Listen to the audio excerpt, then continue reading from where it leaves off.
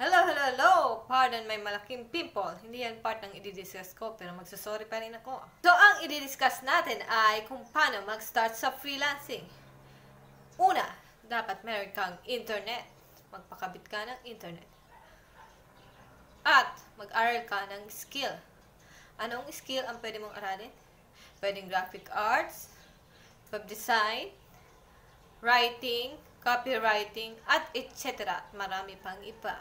Or kung may recent na experience ka sa office job or may experience ka na dati pa sa office job, pwede mo yun gamitin sa online job. Gaya sa akin, ginamit ko yung writing skills ko noon sa aking online job para mag-curate ng content. Ayon, ano ang requirements sa pag-online based job?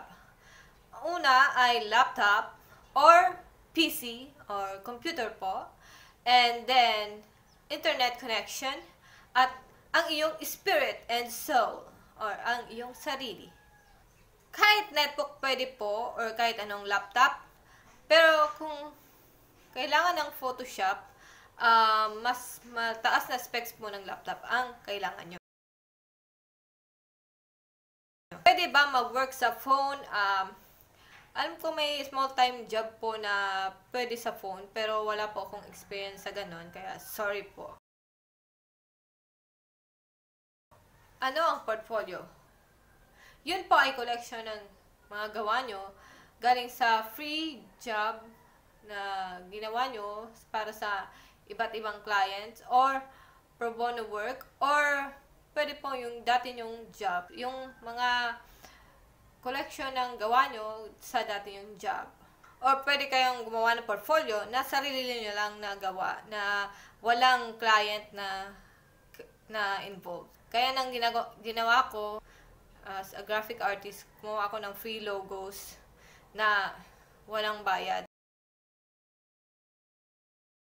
Paano ang hiring process? Ang hiring process po ay pwede po kayong mag-apply sa Upwork or kumuha kayo ng client sa Facebook or free app or sa freelancer.com. Ililink ko po sa baba yung mga sites na pwede nyong pag-applyan. Tapos, maggagawa kayo ng cover letter. May guide po ako sa paggawa ng cover letter dun sa isa kong video. At minsan po naghahanap sila ng portfolio.